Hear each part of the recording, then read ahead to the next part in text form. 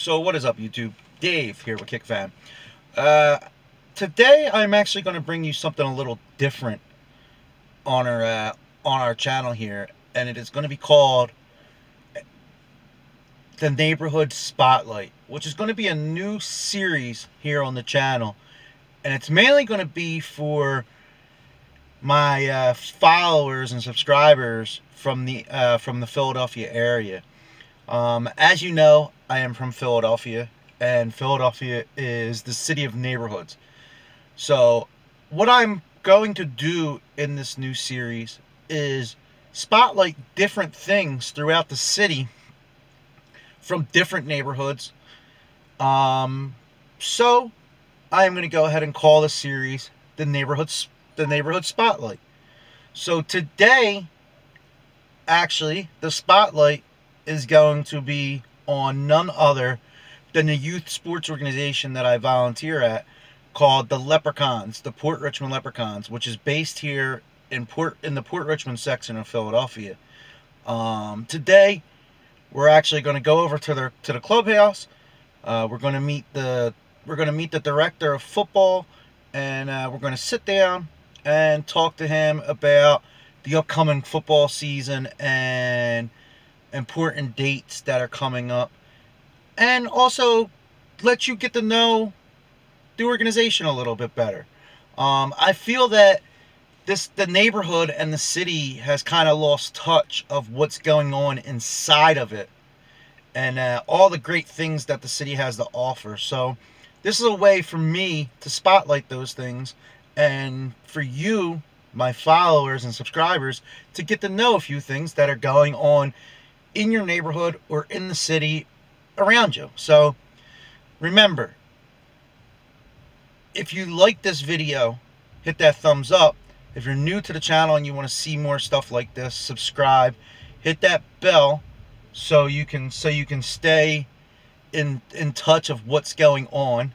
And let's go ahead and get out of here. Let's get over to the clubhouse. Let's meet up with the football director, which his name is Mike Trout, and let's go ahead and put the neighborhood spotlight on the Port Richmond Leprechauns today. Cons Clubhouse, which is actually located at 2973 Gaul Street, which, if you're in the Port Richmond area of the Philadelphia, it is located at the intersection of Gaul and Ann, across the street from CONSHOHOCKEN's playground, where the Leprechauns use the football field and the basketball court for their youth sports programs. So let's go ahead, get in here, and visit with the football director, and let's see what they got going on.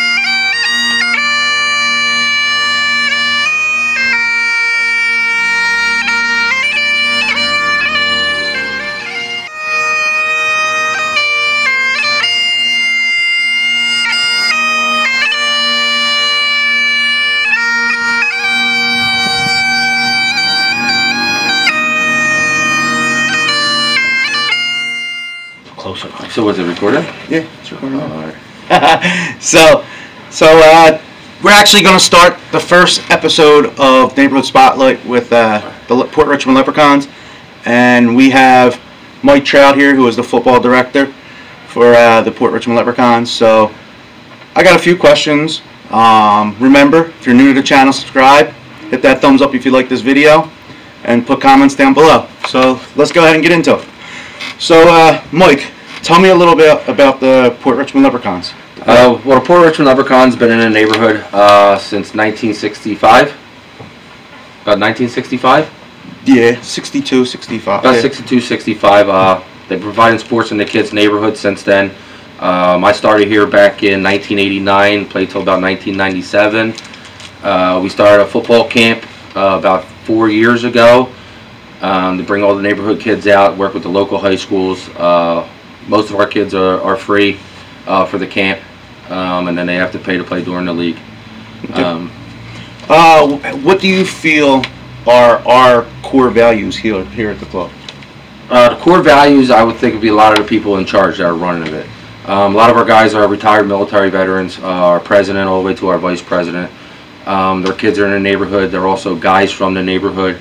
I would say the core values is the community, and we all care about the kids in our community. Okay. What do you feel is our approach as a club, why we teach the game of football to the youth of Richmond? It's just not teaching a game of football. We all love football, but it's also teaching them character, leadership, to have passion with something. And with our neighborhood, the struggles that are going on, we try to keep them off the street as much as possible. Okay. Cool. What drives you to work with the kids and as a coach and what drives me is when you get a kid from our neighborhood that gets into a great high school, and then he gets to play ball in high school for a great coach, and then he gets into a great college with a scholarship. That's our main goal here, I would say, is to get these kids in the right directions, get a great education, and through teaching football. So, do you see a difference between being a mentor and a coach? Not really. I think a coach is a mentor in all different aspects. It's the father on the field for at least 2 hours a day, and could be 4 to 6 hours on a Saturday. Okay. So we're actually getting ready to go into the 2019 football season here. Yes. Which 2018 was a great season. Yes. We put 2 championships into the organization, yes, first time since the 60s. Yeah, since the organization started, I believe. So, how do you plan on communicating the plans of our club and communication with the parents this coming up season? A lot of it is how we teach the game of football. The safety factors, concussions are a big thing in football. Mothers don't even allow a lot of their kids to play it nowadays, but we provide the #2 helmet in the country for safety against concussions. We want to have a lot of parent-to-parent communication, teaching what we're going to teach their kids. We will have courses where we will sit down with the parent and explain to them the safety of the game, what we're going to be teaching their kids. We're also going to teach them that we're going to be one of the people that are going to push their kid as hard as he's ever been pushed in his life. So what's your expectation for a parent this year? We'll just come out here and support their child, support the organization as best as they can. The more parent involvement we could get, the better it helps the organization. And most of our parents are community people. Okay. So what do you think is the proper role for a parent in our program then? It could be different. We do have some parents that are coaches. We are going to our 2nd year of our booster club. That would be something great. Helping us fundraise for the kids. We are a little on the low end of the poor community. A lot of kids struggle paying. Going out there helping us, getting these kids on the field just as much as we do. Okay. Now, as you know, we're in the I guess you'd call the inner city. Yes. So, how do you think us as a club will deal with discipline in parents and kids this year on major issues and minor issues? Well, they got to be on the same page with the parent as well as the coach. Every kid is raised different at their home, and I mean every parent runs something different. But if we get on that same board with the parent and telling them how we're going to teach these kids, and they're understanding how we're going to teach these kids, maybe it could help them also going into teaching kids. We do have a lot of younger parents out there. I was a young parent myself, raising 2 boys. No, there's not a book written how to be a parent. Yeah. But as a parent, I have involved my kids in sports their whole life. And just being a parent and getting your kid out there, that's the first step of being involved in it. So the biggest concern during a football season from parents and kids is their playing time. How are you going to talk to the parents and kids about that? Well, we have to also explain, most of our teams run at 2 levels. Well, 2 ages, I should say. We have like a 5-6 instructional, we have 7-8, we have 9-10, we have 11-12, we have a 13U, a 13-14U we have put together for kids that ain't ready for high school yet. So we have to explain to these parents that if they're on that 8-9-10, 8-17, that 7-year-old is a lot less inexperienced than the 8-year-old. So that 8-year-old that played before gets a little bit more time. We do get the kids on the field as much as possible. We have other coaches that keep track of playing time for all players and make sure they get on the field with football as well as our basketball organization. But one thing is safety. I never want to put a kid out there that is very inexperienced yet and could get himself hurt. Most of it is if a kid's not getting that amount of playing time, he's just not ready yet. If any kid's ready in this organization, I guarantee he'll be on that field. So our age groups go up to 14U.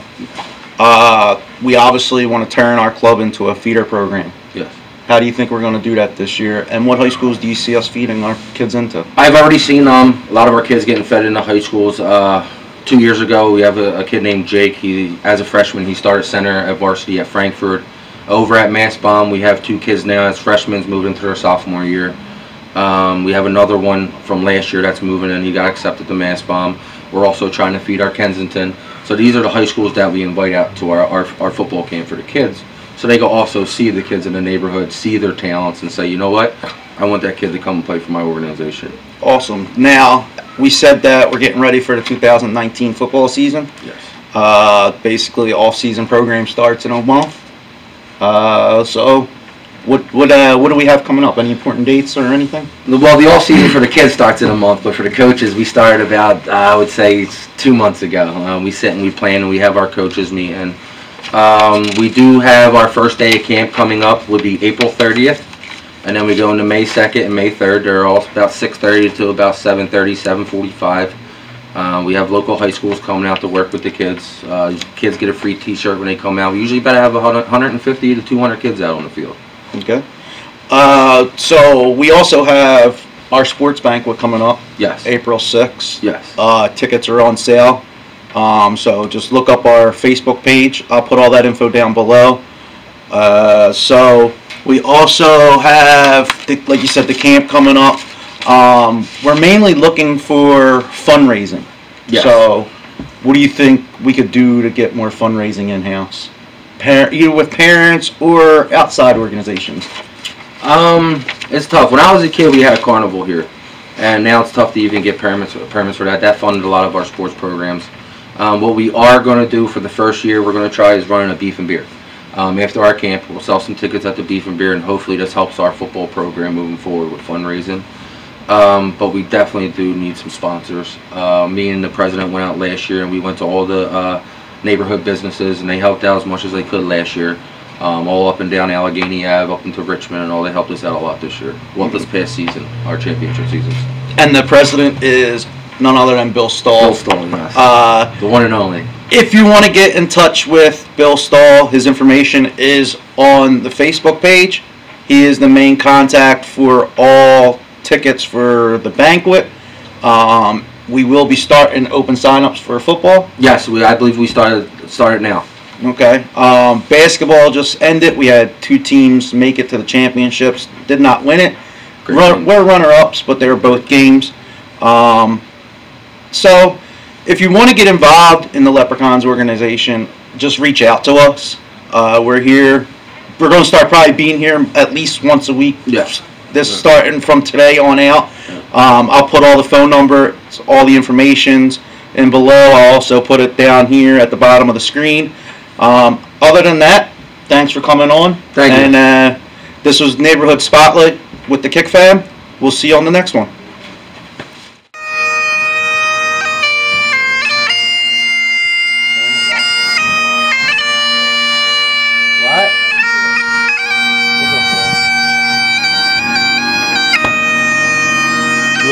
Winners?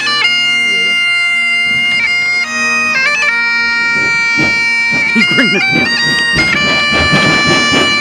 Now they're all broken. Yeah, now they're all broken.